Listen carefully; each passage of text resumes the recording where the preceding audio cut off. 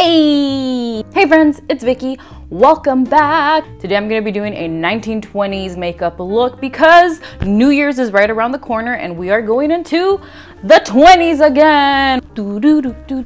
That's like my roaring 20s music. So yeah, fun little 1920s makeup look. I also have a little old update, but I don't want to talk about that while I do my makeup. I just want to do the makeup really quick. In case you guys are interested, we have a little chit chat after. I'm going away for a little while from here, so yeah. Okay, let's get into the makeup look. So starting with the base of my face, I'm taking the Angel Veil primer as always and priming my face. And then I'm taking my two NYX foundations, blending those together for a nice color that I like, and applying those as well.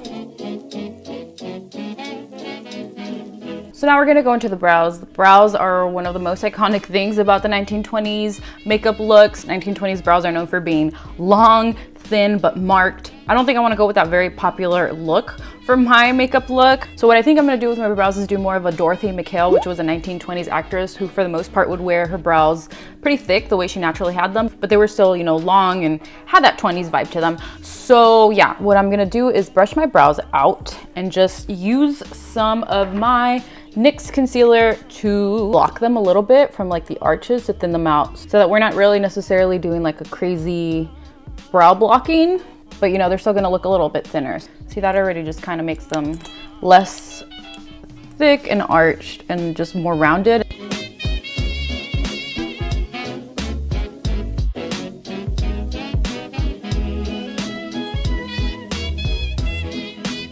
And you can also take some translucent powder to help set in that concealer. Now that the natural like arches of my brows have been removed, I'm just gonna go back in and darken them a little bit. Some of the powder and concealer got into the rest of my brows. So yeah, I'm taking my Wet n Wild eyebrow kit and I am gonna just darken those up a little bit with the light color.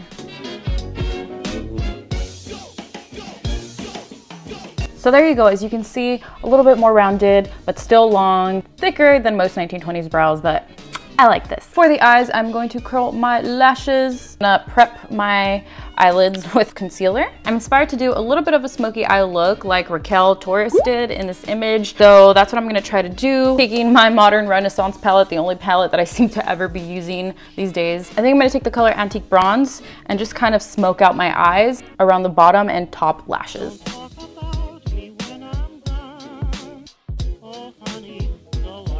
Okay, so now that the eyeshadow's been applied, I'm gonna smoke it out with a larger flat eyeshadow brush. And then I'm also going in with an even fluffier one.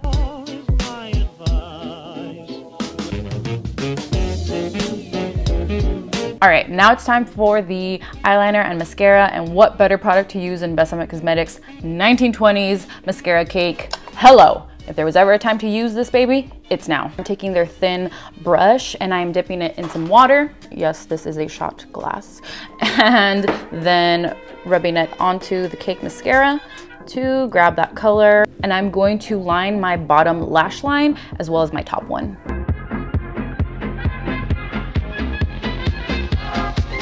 And I'm not doing a wing here because it's not a very 1920s thing to do with your makeup. So what instead I'm doing is lining all around the eye. Okay, so the Besame Cosmetics mascara cake comes with this tiny little brush, but I'm gonna instead I'm gonna take their other brush, this little wand here, and dip that in water and then use that for mascara instead.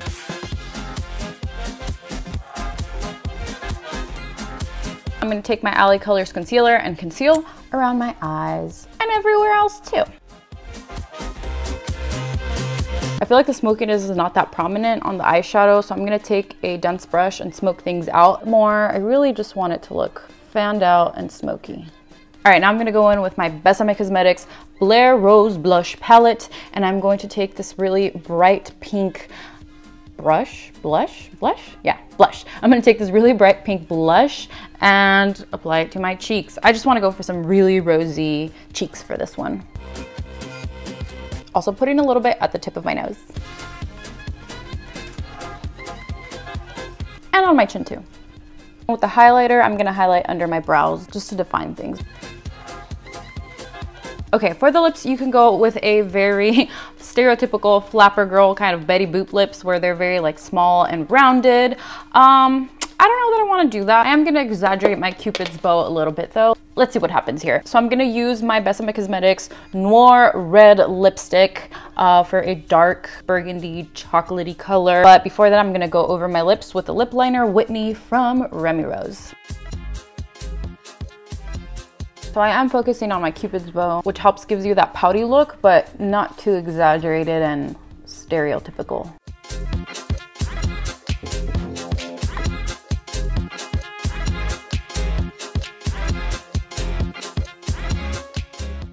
And that's the makeup. Now for my hair, I did set it into rollers. Maybe pin curls would have been better for this 1920s look, but I cannot stand sleeping in pin curls. I mean, sometimes I can, but I wasn't feeling like it. Also, I don't even know that I rolled my hair properly for this look today. I just kind of set my hair really lazy while watching TV super late last night after like wrapping presents and making Christmas gnomes.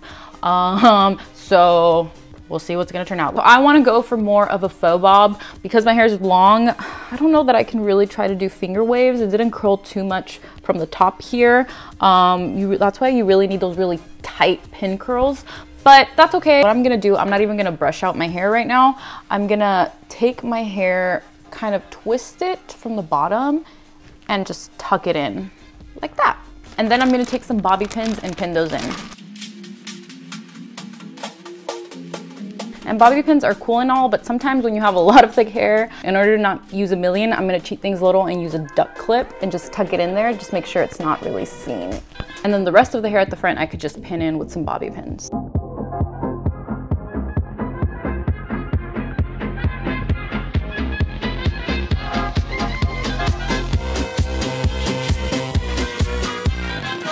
I'm going to take some pomade to help shape the bob from the top and then put in some duck clips and let that hold for a sec or two, or 10 minutes maybe.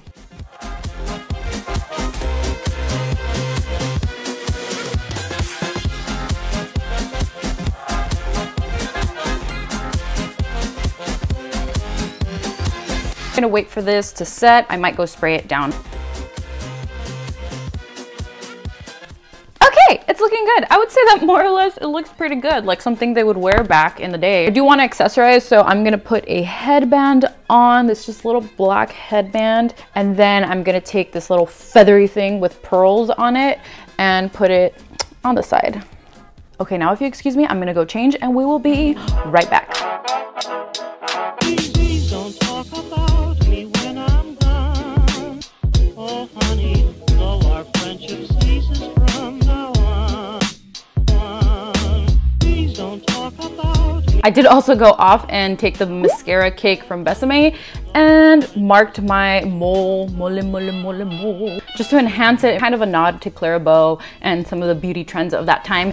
And also, I put on my glitz and glammy Very Gatsby's party dress that I thrifted for $1.20. This is obviously an 80s, 90s dress, but it does 20s very well too. It looks very art deco-y. Bam and glitz, perfect for the New Year's. So yeah, this is it. As I mentioned at the beginning of the video, yeah, I'm gonna be taking a little break for a while. I just need to take some time off. There are a lot of things going on right now.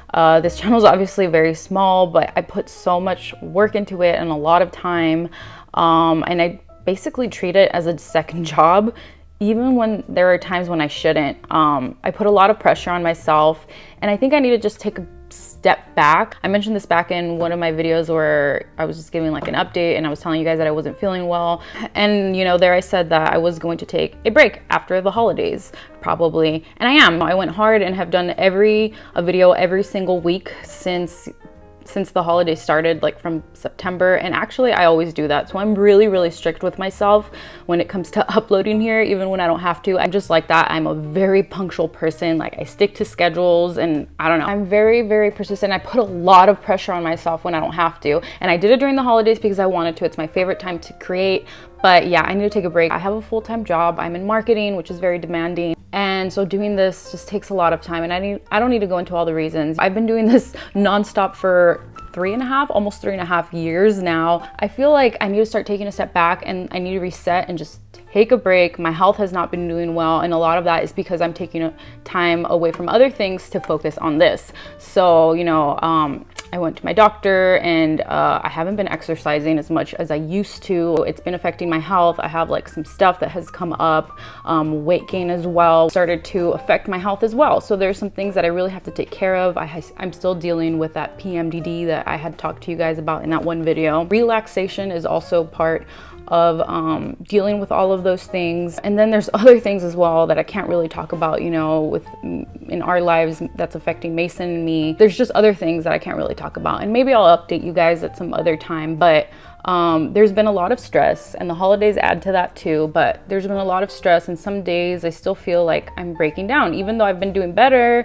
and trying to take it easier on here, there's a lot of work. So I think I just have to go off and live a normal life and not have like 2 jobs right now and stop it here. It scares me a little bit because obviously, even though I'm not expecting this channel to grow big, taking a break can kill your channel. So, you know, for me that I get just a few hundred views, I don't know what that's gonna look like. I think I'm gonna be gone for like about a month. I'm gonna try. In the past, I've said I'm gonna do this, and I think the longest I've done is like 2 weeks. And then I come back with like 2 videos in 1 week because I feel like I need to make up for it. So we'll see how that goes. Watch me be back here in like 2 weeks from now, but I'm gonna try to take at least the whole month of January just to like take a break, focus on myself, focus on some career stuff, and just recharge and rethink how I'm gonna be doing things on here. I already have a ton of ideas for the next year, stuff that I'm truly excited about to do. I've even already started planning them out, buying some stuff, but I'm like, hold on.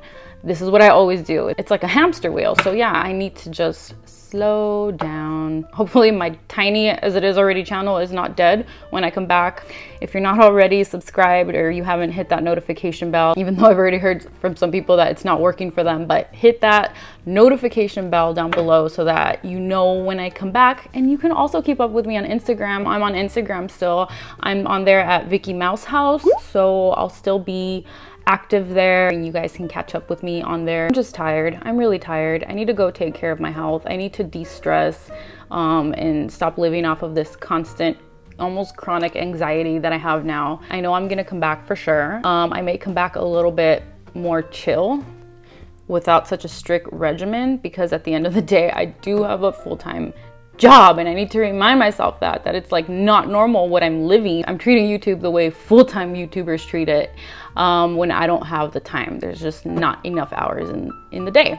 This is not like a whiny, it's not working out and I don't like this place and I don't know what to do kind of update for you guys. It's more of like, I love what I'm doing on here. I'm very passionate about it. I have too many ideas and I need to slow down because I have a life, and you know, there's other things right now that have been difficult for Mason and I during the holiday season. But yeah, I want to thank you guys who do stick around here and are constant supporters. Y'all are awesome and you really make my day, and I always look forward to your comments and to talking to you guys, and yeah, just being your friend.